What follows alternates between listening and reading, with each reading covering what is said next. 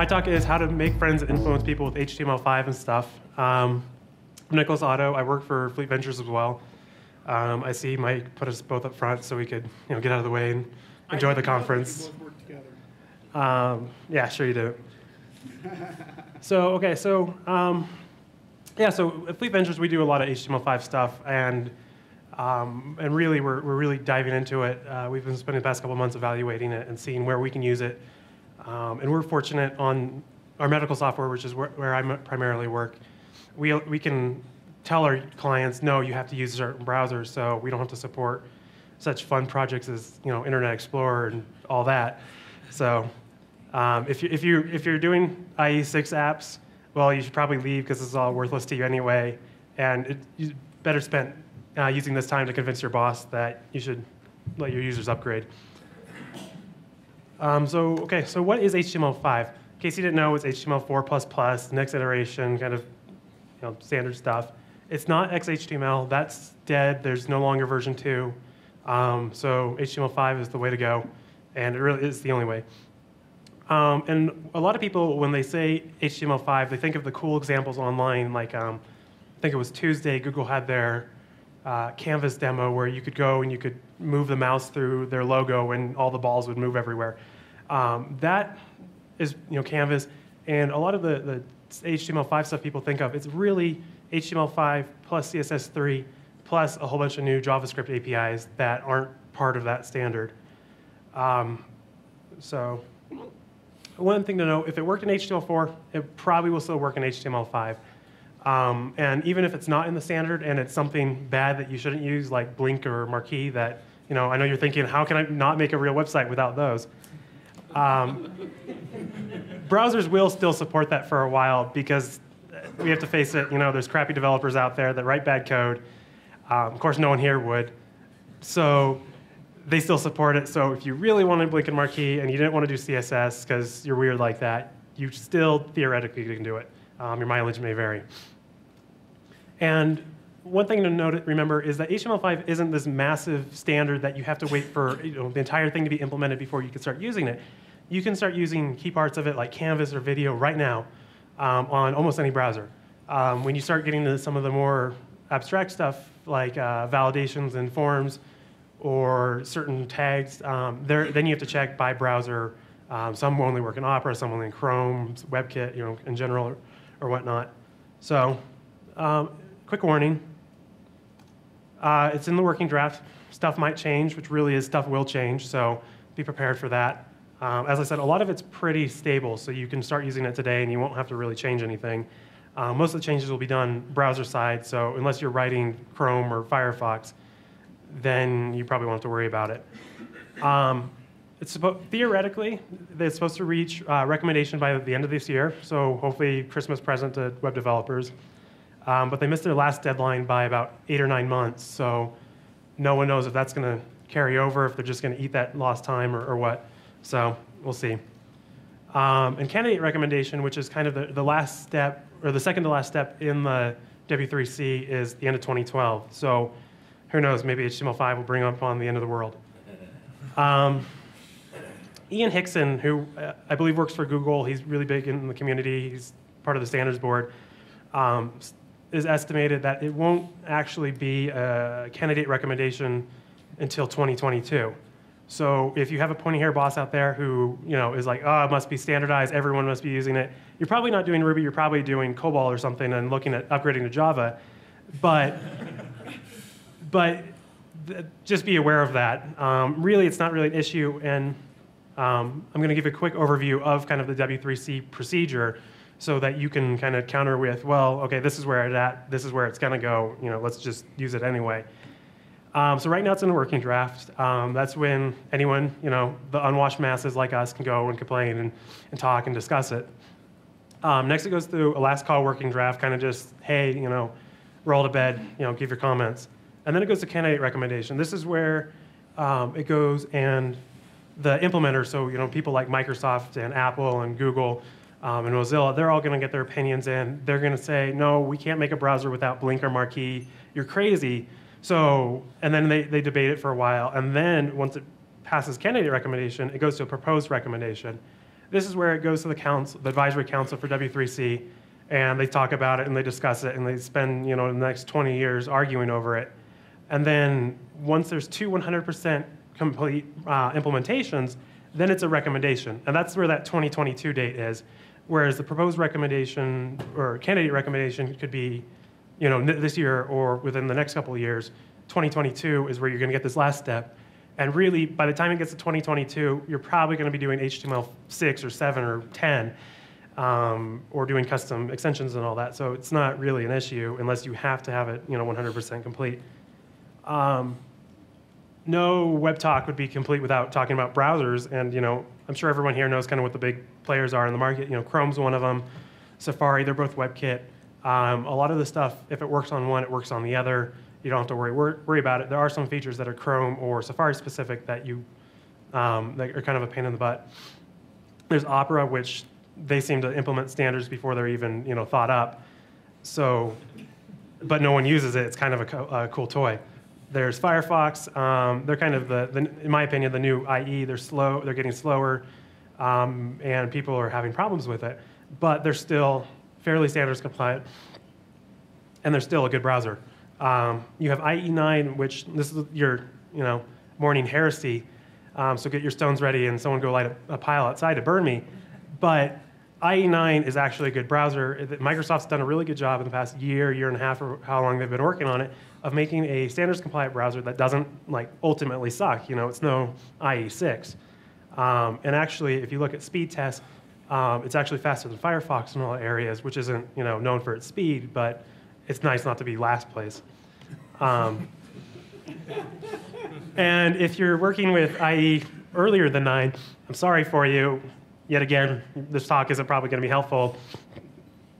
Go argue with your boss about using real browsers and being big boys.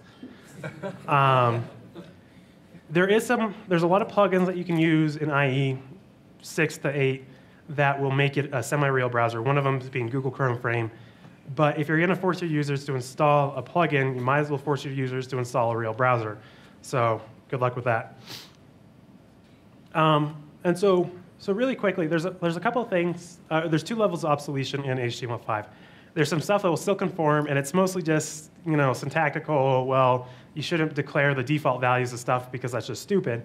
And then there's stuff that won't conform, and it will blow up when you try to validate it, and the website will make fun of you. So some conforming stuff is using HTTP equiv in the meta tag, setting the image border equal to 0. That's the default. Why are you doing that? So you really shouldn't be using that. And summary in a table. I'm not sure on why they chose that one, but they did. You can go check on their website. There's a couple more things, but these are really the biggest things that I think will probably affect people here if they were to go switch over to HTML5. So stuff that's been removed, and this is the stuff, as I said, that will cause your code or your markup not to validate. Applet and no embed, you should use embed or object instead. Frame set, those are completely gone. Can't use them anymore. You still have iframes, so if you need that type of framing stuff, there you go. And a whole bunch of CSS-related stuff. So I've kind of picked on Marquee and Blink, but there's TT, there's Strike, there's U, Big, Center Font, and a whole bunch more. So go check the website. There's a bunch of stuff on there. Most of it's just the general idea, and you're good if you stick to this. If you can do it in CSS, do it in CSS. There's no reason to have all these redundant tags that you're using instead. And kind of the general consensus is there's kind of 5 main features that are the cool ones that everyone wants to use, and then a bunch of boring stuff that people hear. You probably be like, whoa, that's cool. Makes developing so much easier. But Joe Sixpack isn't really going to care if you can embed data in your HTML better. Be like, well, that's no fun. I want to have cool demos that I can click on stuff. So Canvas is a big one, and I'm going to go over these in more depth, so I'm just kind of covering them here. Video, WebSockets are really sweet, web workers, and web storage. There's one more that I think is really cool. It's called microdata, and I'll cover it at the end, but it's not really average consumer interesting. So getting started, traditionally, if you've had to write HTML, you're developing a website, you've had to write something like this. And I don't know about you guys, but I have to go look that up every time.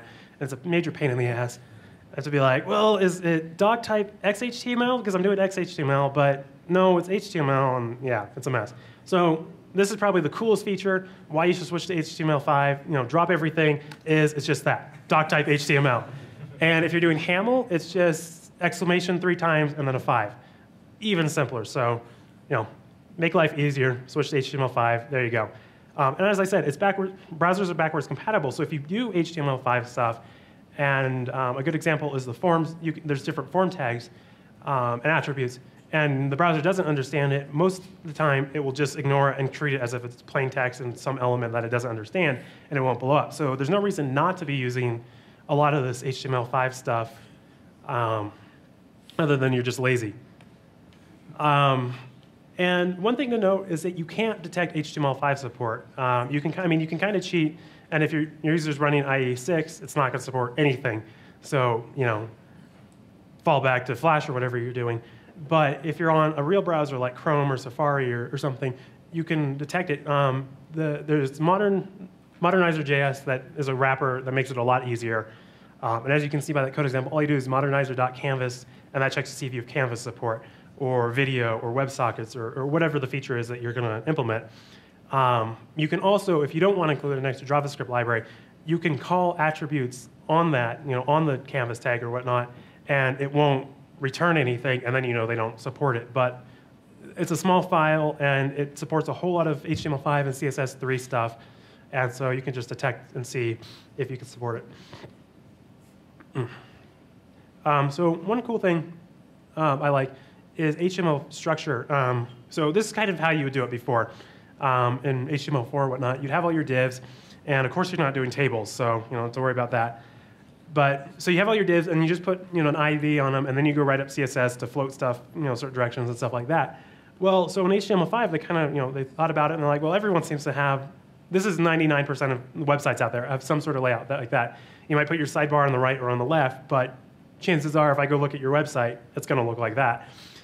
So HTML5, they kind of just reduce that, and they have new structure tags that, so you have a header, you have a nav, you have articles, you have a footer, and a side. So they really make that a lot simpler and easier to use. So that's another cool feature of HTML5. So video, if you've gone to YouTube or Vimeo, a lot of these bigger sites are starting to upgrade, if they haven't upgraded all their content to HTML5.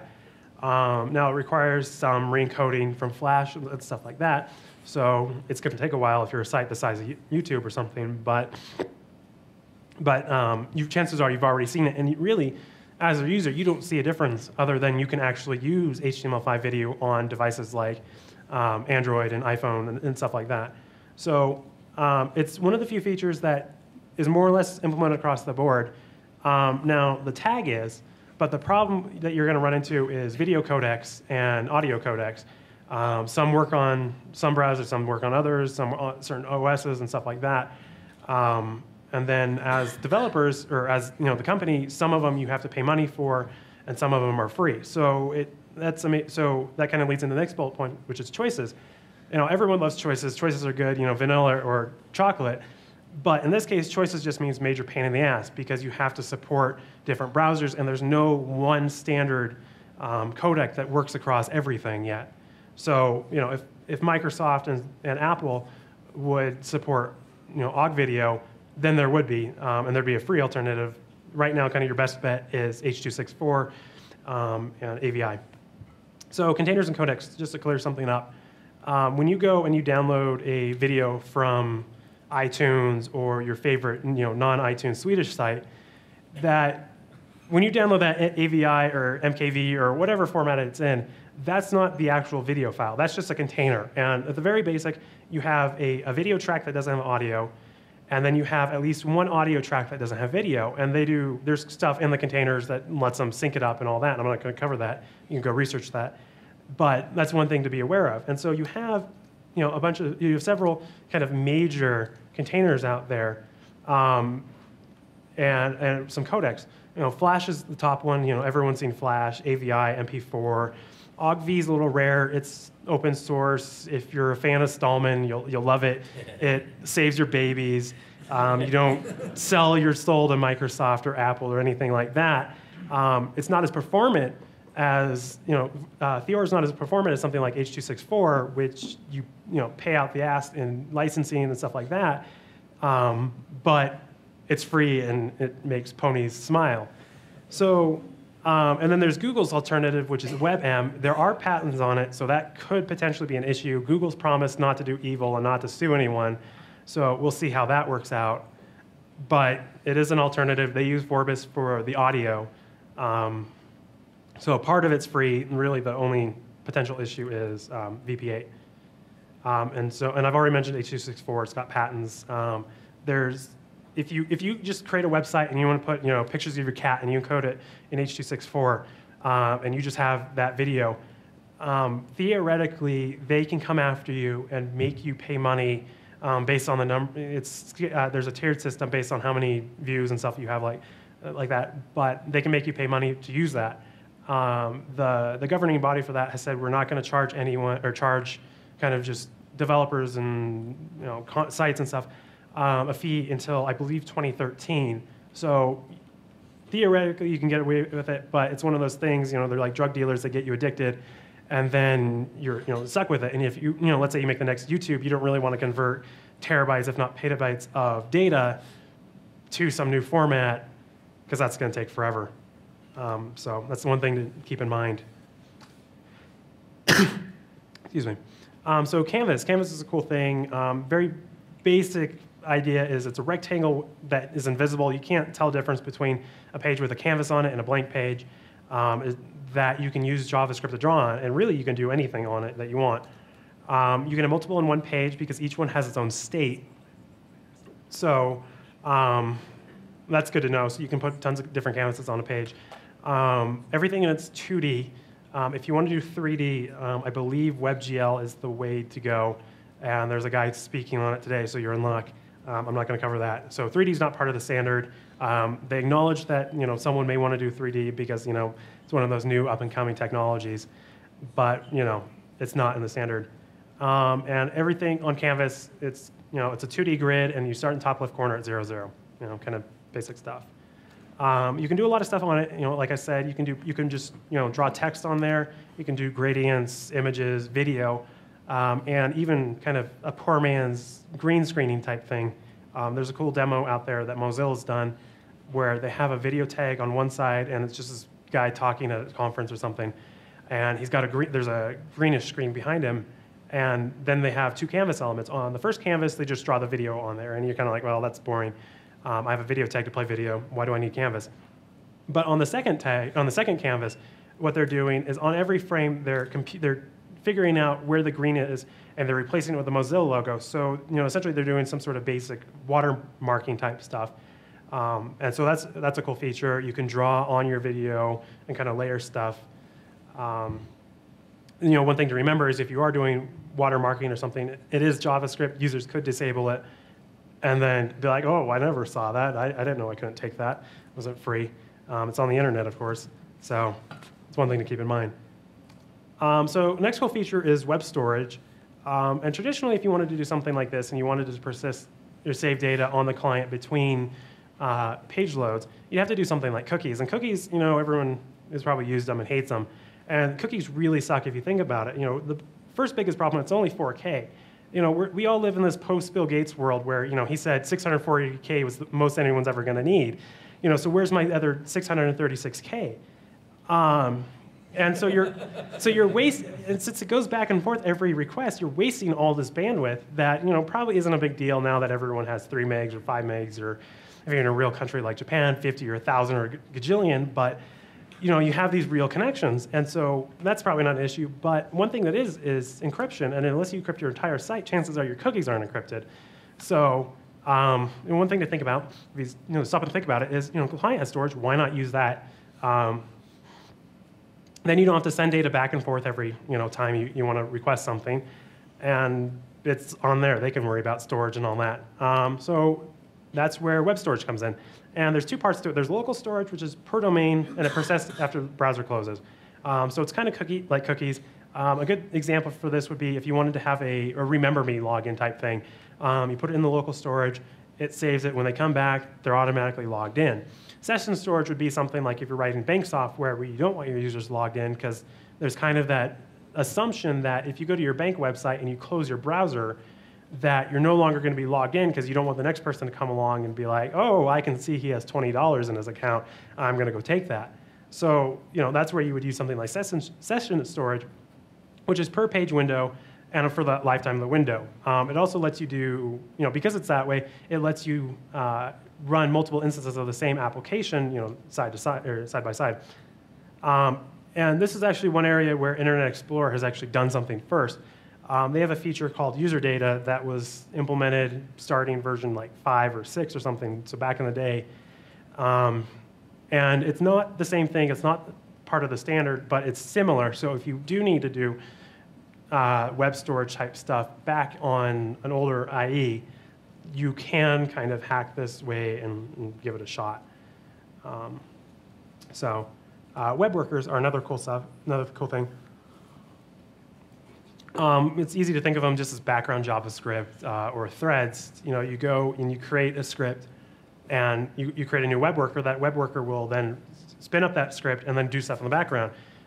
One caveat to know is that you don't have access to the DOM in that script. So you're kind of thinking, well, how do you do it? You do it messaging. Everything's done in messaging. You send messages to it if you want to send it new data. You send messages back if you want to do, if you want to write something to the page or something like that. And no access to the parent page. So be careful. And so here's some code. Here's a code example of a worker. You're creating a new worker, as I said, and you just load up the JavaScript. That's simple. And then you create on the worker instance, you create an on-message handler. So when that script messages you back, you can then do something. So if you want to like print it out or alert or whatever, you have that. And then if you want to tell it, okay, here's some new data, here's some new work, go do this, you can then post a message. And one cool thing is that you can just send whole objects over, and it will handle the serialization of JSON all by itself, and you don't have to worry about that. So next up is WebSockets. WebSockets, the code looks pretty similar, but the basic idea is it's client-server TCP sockets. So you fire up on your web app, you open up a socket connection to the server, and then it's bidirectional, so then you can just keep sending data from the server, and you don't have to sit there and refresh. And there's other solutions out there like Comet and stuff like that, but one thing that WebSockets tries to do is it tries to account for proxies and firewalls that solutions like Comet can do, but they sometimes fail on longer data transfers and streaming and stuff like that. And WebSockets are really like dirt simple. They're easy to do, and on like this code example, this is all you have to do. The same idea as the web worker. You create a new WebSocket, you pass it a site, and that's kind of where the data goes.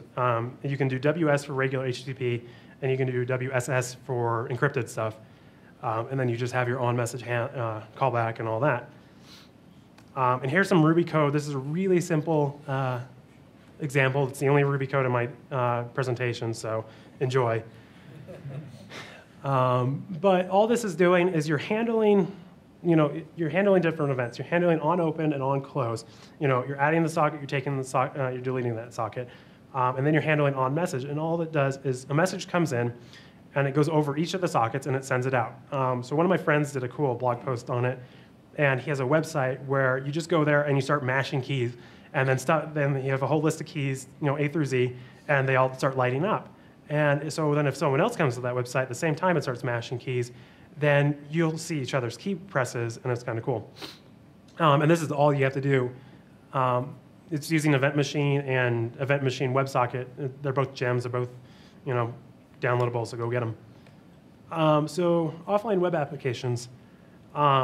So your web app is obviously so cool, you want to be able to use it offline. One problem with this is you're still going to run into issues with, you obviously can't pull data from the web, wherever your server is located, if you don't have an internet connection. But this allows you to still be able to use that application in some sort of limited fashion. And what we're using it for, or what we're planning on using it for, is on the medical software we're writing, we have, nurses and doctors and stuff have to be able to schedule patients, kind of standard stuff. And so if let's say their backup server goes down and our main server goes down and their internet's down and someone kicks a puppy out front, they can still get online, or they can still use the application in it's very limited, but it's still usable.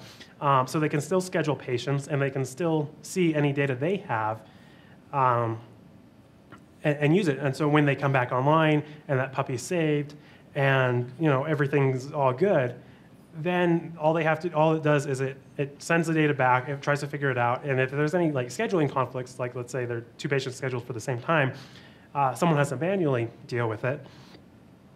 But if there's no conflicts, then you can just write a whole bunch of data to the database and be good. There's some cool stuff on this. There's a client-side SQL database. Not everyone supports it. You're stuck with real browsers for now. And then you do some caching. So what you do is you set up a cache manifest file, just a plain text file, and you set up a fallback page. Let's say they didn't cache something that they needed, and then you set up the items, assets you want to cache, and then in your HTML, all you do is add manifest, and you just have to if you have multiple pages, like let's say you're just doing plain HTML. You'll have to put this on every page, but obviously if you have some sort of application layout master page or whatever, depending on your technology, you just have to set it once and then it's cached, so it's easy. Client-side SQL, if anyone's done JDBC or ADO.NET type stuff, it's really similar to that. It's no active record, but you just you open a database, first parameter is the name and then the version, and then a description, and then the last parameter there is kind of interesting. It's an estimated size of the database. By default, you can get up to 5 megs without prompting the user. If you want to get more than that, you can request more space, and then the user has to approve it. If they don't approve it, you're kind of screwed, and you're stuck with 5 megs. If they just click yes on everything and they hit yes, then you can get almost as much data as you need. And then the first example, and then underneath that is a example insert, just regular SQL that we all know and love and we've written 100 times and really wish that we could use active record or link or something like that. But, it gets the job done. And then pulling data, you just do a query from your table and then you iterate over the results and do whatever. So that's client-side SQL. Next up is geolocation. This is another thing that requires user approval. And you don't have any access to user data without their permission, and I think that's a really good thing. Keeps users safe from malicious users. Of course, no one here is going to, but there are people out there. It's not technically part of HTML5. It's kind of its own thing, and a lot of mobile devices, kind of legacy platforms that don't support HTML5, like BlackBerry or Nokia or Windows Mobile, they all have their own versions. So that's one thing to be aware of. That you can still do geolocation, it's just not as pretty, and there are some wrappers for that. It's opt-in, like I said, and users have to approve it, and it's non-blocking. So if you write your application, you have to set up a callback. So when the user, if they say yes, I want to allow you to get my information and rob me blind, that you then have, so then you can do it. If not, you can re-prompt the user, but that's not very nice. And if the user says no, no means no. So, and it's Earth-centric. So if you want to make a cool app that's on Mars or the Moon or something, you're out of luck. Go find something else. And one thing to keep in mind is cells versus laptops. Laptops, when I was looking up examples and writing code and stuff like that, it pretty much would get within, on a good day, it would get the actual street I live on, whether in front of the house or back of the house. It was kind of like whatever, it's close enough. But on cell phones, a lot of cells have dedicated GPS equipment, and that will give you that accurate, couple meters or whatever of their location. That's using more hardware. It's not nice to just start using random parts of hardware on someone's or on someone's phone because it's going to suck battery life. So you can do cell triangulation, and that can be anywhere between that couple meters accurate to kilometer or whatnot. So that's something to be aware of. And if anyone in here uses the iPhone, that's actually how Apple or Google does it on Google Maps. They start up with triangulation to kind of just be like, well, you're in Utah. And then if you're like, well, I really want directions to the grocery store, So then while it's trying to find a signal and working through that, it's using triangulation. Once they have that signal, then it gives you your location, and then it's accurate, and you can do turn-by-turn stuff if the weather permits and all that.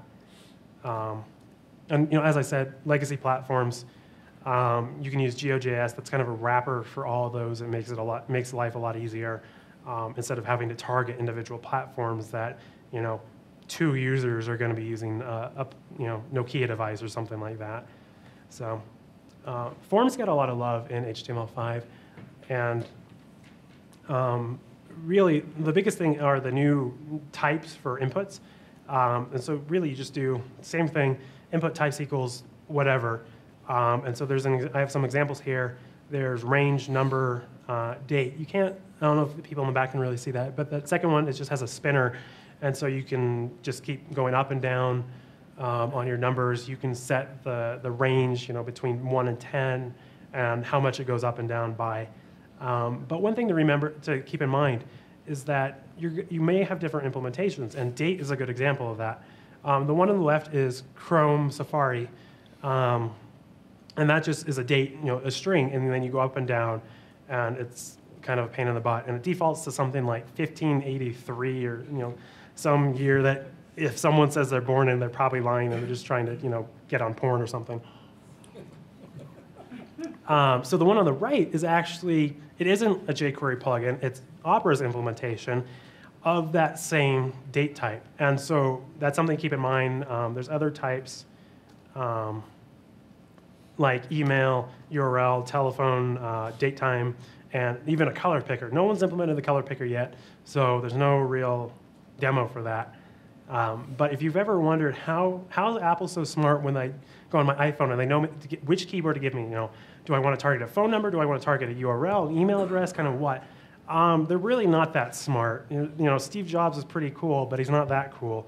So all they're doing is they're using HTML5 stuff for the most part, and they're just, if you have an email, if your type is email, then they're going to give you an email prompt, or if it's a tel number, they'll give you numbers.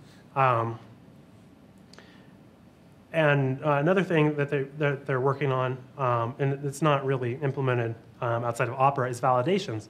So I bet if I asked for a show of hands of who's done an email validation, almost everyone would raise their hand. And then I would tell you that you've done it wrong and that you're an idiot. And not to be a jerk, but really there's a lot of email addresses out there that are valid that, if you try, like Gmail is a good example. Let's say you have hunkylover@gmail.com, and you want to do hunkylover plus, your spam site, that will tell you, it lets you filter your email addresses, and you can tell if they then sell that email address, who they sold it to, and so it lets you track down who's not legitimate and who's not honoring their license agreement and all that. But a lot of websites, they see that plus sign, and they're like, but that's not a valid email address. Why is that there? And so I've tried doing that with my emails, and it's kind of a crapshoot, 50-50 shot, whether they're going to allow it or whether they're not going to allow it, and it's a pain in the butt. So it'd be nice if you can have your validations on this email, or on the browser, I'm sorry, and then you just don't have to worry about it. You're just like, make sure it's a valid email address or a valid phone number, and then I don't have to worry about it, and just life is good. And then you aren't an idiot anymore. Also, another thing is like phone numbers. We're used to a 10-digit phone number, and that's kind of it. But I have a friend who's Russian, and her phone number is, I think, 11 digits. And so that's a pain in the butt. And then within Russia, they have different lengths for cell numbers or landlines and stuff like that. So really, that's something that you don't want to be handling, because chances are you'll do it wrong. And chances are, even if you do it right for one case, like let's say you can get American numbers right, but you want to go open your application in another country, you might be doing it wrong. And it's something that, honestly, most people don't know and most people don't care. So just let the browser do it when it's implemented. Right now, as I said, Opera only is the only one that I've seen that does validations. There's also placeholders, which are pretty cool. There's jQuery plugins that do stuff like this now, and it's kind of that gray text that you see in an input box that when you click in there, it disappears. That's a placeholder. That's part of HTML5. That's pretty well implemented across the board. And there's also autofocus. If you're doing any JavaScript code, this is another part where I'm going to call you an idiot. If you're doing anything on load in terms of setting up, autofocus or something like that, you don't want to be doing that. You want to be doing something like document ready in jQuery, because on load waits for everything to load, so you're waiting for your images to download, and it's kind of a pain in the butt, and it makes your application look like a piece of junk, because you go and then your cursor's moving around, and you're kind of like, well, I don't want that to. So yeah, that's Forms. Forms got a lot of love. There's some more to it, but those are kind of the cool features that are hit and miss in terms of implementation. But if you can target a specific browser, you can really go look, see what's implemented right now in this version and go just start using that. So the last thing I'm going to talk about is microdata, and this is kind of what I think is the coolest feature that no one really knows about and no one really cares about, because it allows you to get better Google results. And you're kind of like, well, okay. And so that's why normal people don't really care. You get item value pairs, and it introduces 5 global attributes into your elements. So you get item ID, item prop, item ref, item scope, and item type. And this will make more sense when I show an example. And as I said, better search results. So here's an example of using microdata. And this sets up, it's kind of like XML-ish in the sense that you have a schema and all that. But you just set up, and this is a real one. You can go to datavocabulary.org. Google runs it. They've got some other predefined types like person and I think client and stuff like that. And all you do is you set up all this data. So you have an address. You have a street address. You have a locality, a region, postal code, and a country. It's kind of the default ones. And so you're kind of like, well, okay, so that just makes more code. Why do I really care? Well, so what Google will do is that this is what Google will show you that it sees. So on some level, it allows better transparency into the workings of Google, what they scrape, what they see. And if you ever get a result that, you're like, wow, that gives me a lot more information than, just whatever is written down on the bottom that they just randomly grabbed and you're trying to figure out what's it about. And you're like, well, I can get the address or something right on Google. And this is because they've done something like this and that they can scrape it. So if you're interested in this, there's the rich snippets program, which Google has. There's a lot more information on that. And right now, no browser supports extracting data from it. I mean, you can still do just regular jQuery or something like that to grab data out of those spans. But in terms of browser-specific APIs or something like that, there's no support for it. So it's kind of, this is really the bleeding edge of HTML5, when stuff like Canvas is kind of just, old and boring at this point. So yeah, that's microdata. That's cool. I haven't used it. I've kind of starting to consider it for some of our projects. But I thought I'd mention it and kind of, show you guys so that you can go play with it. And hopefully, if more people start using it, pick up traction and browsers start implementing it. So yeah, that's the end of my talk. Here's some more info. W3 is a good resource if you like dry and boring stuff. You just go read the standard. I think it was Mountain West. Someone said, I read the standard. It's only 5,000 pages or 5 billion pages or whatever. Everyone should do it. I'm not going to recommend that. But when I was preparing this talk, it was really useful, and it is really a good resource if you need it, if you want to go target one specific feature or something. So there's a lot of people out there that are like, oh, HTML5, it's so cool. Here's a Canvas demo, or here's, or geolocation's a good example. They just throw up click allow. Oh, we're gonna, plot you on Google Maps. Kind of like, okay, I've seen that a couple thousand times, but that's cool. So yeah, that's it. Thanks for listening. Does anyone have any questions? Yeah. So with the local web stores that you were talking about, yeah. Do you have a sense of how many people are using that now? I don't. I haven't used it yet. It's one thing we're looking at using. And really, it seems to tie into the offline web application kind of fallback stuff, or keeping users logged in, or saving data between requests. There's a couple examples out there where someone just has a page and they're like, oh, look, you can type something into the form. Oh, an autofill is another thing that I didn't mention, but you can set up an autofill element and then you just type stuff in there, and then you just set JavaScript to automatically save that. So then if you refresh the page, whatever you wrote War and Peace or whatever is right there, and you don't lose it. So, yeah. I'm pretty sure there's a JavaScript library that will, like if you're doing local data stores, there's JavaScript library that will help you auto-sync changes back to the server. Just like if they do make some changes in offline mode, when it syncs back up, it'll auto-sync and send it back up. So, Okay.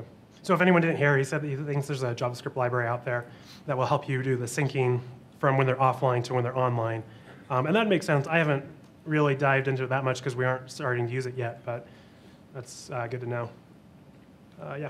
So when you're doing local data storage, are there kind of two distinct modes? Do you get a notification when, in JavaScript or something, when the app is offline, and you should be more dependent on the local data store, or do you kind of always have to architect your app then to use the local data store and sync changes, constantly? Okay, so he's asking, is there any sort of way to know if your app's offline, or and how do you determine if how heavily you should rely on the local data store and stuff like that? So the way I was kind of thinking that we were going to implement it is that we're going to just do everything through the local data store, because we have a lot of long-running stuff. We have to do patient registration. We have to do integration with insurance companies, and so we're hitting external stuff. So we're all, in a sense, we're using it like a message queue type system, like a Rabbit or whatnot. And so I'm not 100% sure if there is a way to check if you're offline. I'm assuming there is. If not, you could always just try to have some sort of asset on the server that isn't cached that you just try pulling down. If you can't get it, then you're like, oh crap, I'm offline. So that's kind of my thoughts. Anyone else? All right. How many puppies were kicked in the production of this? Just yours. So, all right. Who is hunkyporn@gmail.com? Oh, hunky lover. That's obviously me. That's my alter ego. When I'm not writing Ruby code, I'm scoring with chicks. It's hunky lover. So. Yeah, if anyone here is single, it's a good thing to know. Just come up with some cool handle and be like, hey, baby, I write Ruby. I know your last boyfriend wrote Java or something. I'm not that square. So, all right. Thank you.